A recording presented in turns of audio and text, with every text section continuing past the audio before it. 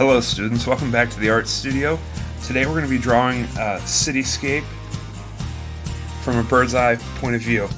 There are a few items that you're going to need. You're definitely going to need a good straight edge or ruler, something that you can trust. You'll probably need a pencil sharpener. I usually am not a fan of these mechanical style pencils, but for this drawing, this is a very precise line and it'll work really nicely. Pencil sharpener, because I think a sharp pencil for this drawing will be very helpful. So if you don't have a sharp pencil, you might want to pause and get these tools and get this all organized. Piece of drawing paper and an eraser. So I've laid out what I view as a cityscape from the bird's eye point of view. Bird's eye point of view, above, looking down on a city. So I started, you guys have this Google document, I started by just laying out what is my city block grid. So I have several of these shapes just resting here on the paper. Now we need to make this look like it's in space. We need to make it look like a city. It doesn't look like that at all. It just looks like a third grader's geometry homework. So what we need to do is process how our eyes view objects in space. When we look at objects in space, they disappear into space. They vanish. So something that is close to us looks large, and something that is very far away looks small. Now, one object that is close to us at our eye perspective, where we are, our point of view, it's close to us in one place and can be very distant when it's far away because it's a large object. For example, these, what are going to become buildings, they disappear, they fade into space. So I'm going to start up here and I'm going to make that fade and disappear into space. Now we're going to use this point called a vanishing point. Now that vanishing point is going to be our reference that we're going to use again and again throughout this drawing. So I'm going to start at this corner and I'm going to play a simple game of connect the dots from the corner to the vanishing point. Now this is going to be a very precise drawing. The way you start your line and the way you end your line is important. These should be very tidy marks. So I'm going to go around to this corner.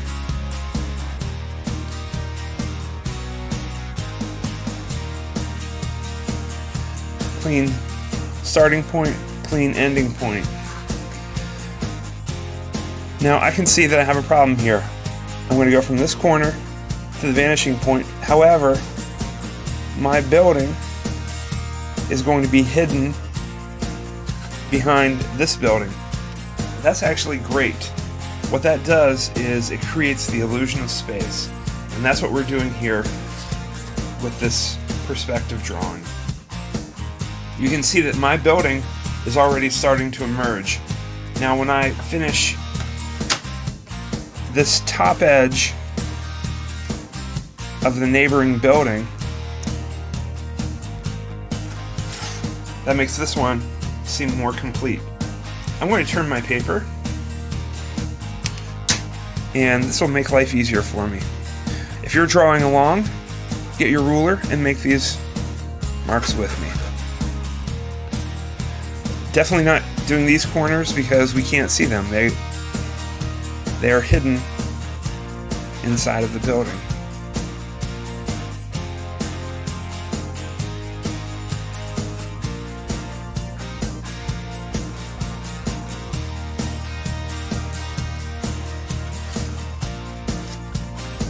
This is interesting. I like the way these two buildings are going to layer. So if I go from this top corner down toward the vanishing point, always hitting the vanishing point, you can see that this smaller rectangle is going to look like a building sitting right in front of the L-shaped item. Don't forget this corner, it's very important.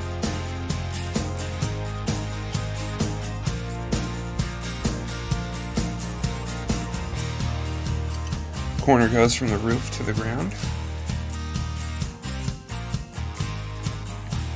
Lining up with my vanishing point with each and every mark. That's how we get that illusion of space. It's a nice taper. So let's look at this. Hopefully you can feel like these are forms growing and coming up out of the paper. Hopefully you're feeling that. Every time I've done this drawing, I feel like I've missed one of my corners. I don't think I've missed any spots this time. So I'm going to flip my paper once again and keep going.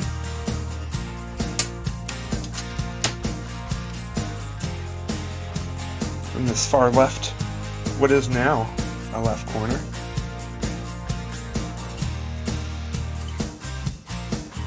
To the vanishing point.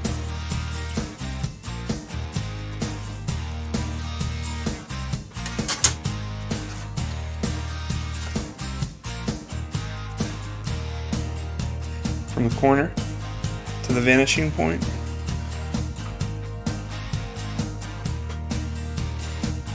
Corner to the vanishing point. From the vanishing point to the edge where it touches, where it disappears. Again, if you missed that.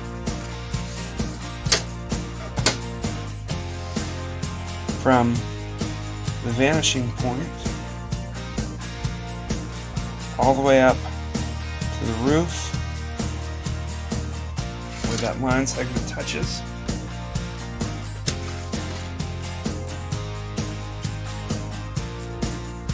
So from the corner,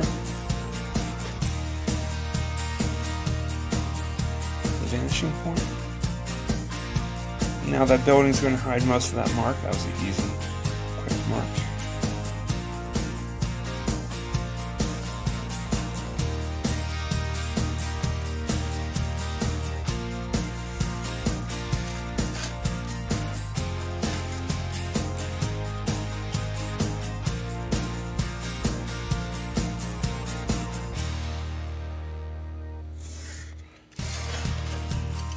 Twist my paper once again. Make life easy for myself. This corner. Down. The vanishing point.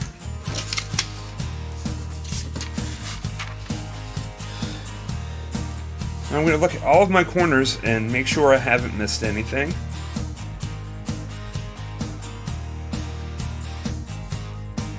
All of these should be flat planes.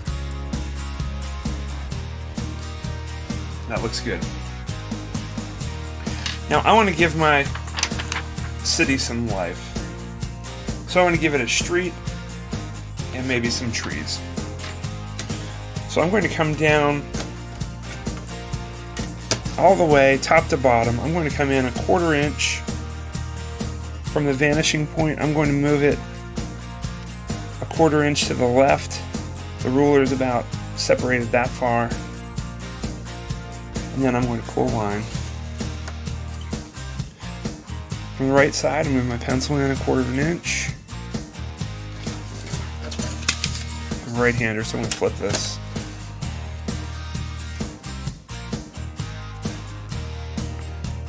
That same equidistance from the center point.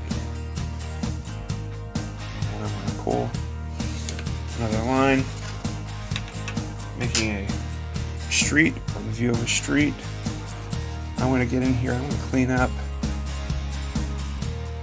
all of those stray lines.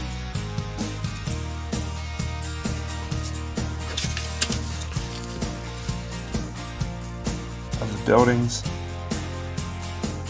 on the street.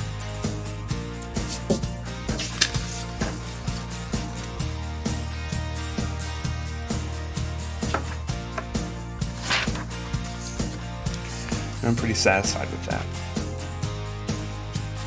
Now I'm going to pull my buildings back away from the street. So I'm going to hand draw a line that separates the building.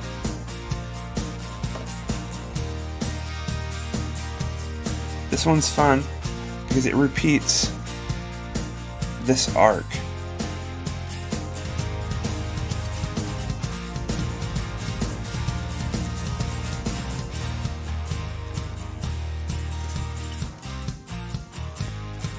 Down here.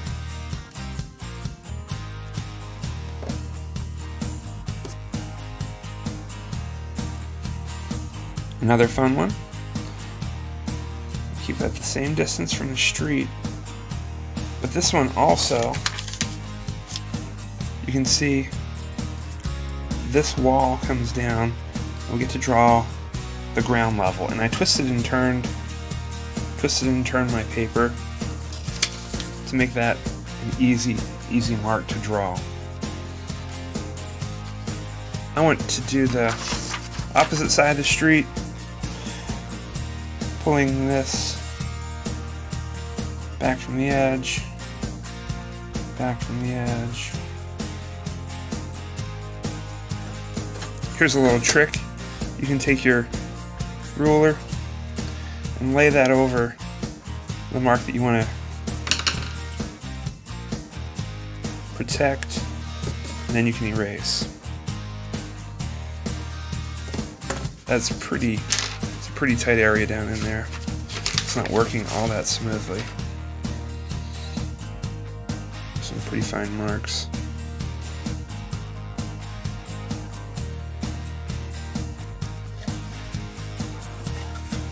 Now there's some other ground level lines that we need to pull.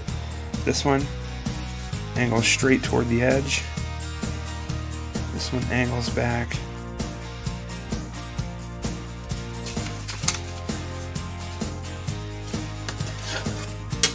I would like a broken line on my street view.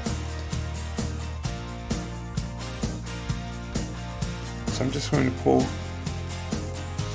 quick dotted line down through the center, and hopefully, when I turn this right side up, hopefully this is starting to look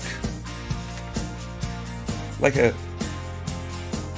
cityscape to your eyes. We're going to pause there. We'll make this part 1, and we'll come back and we'll add more details in the future. So this is part 1, to be continued. Thank you for joining me, artists. Hope you have a good day. Keep drawing.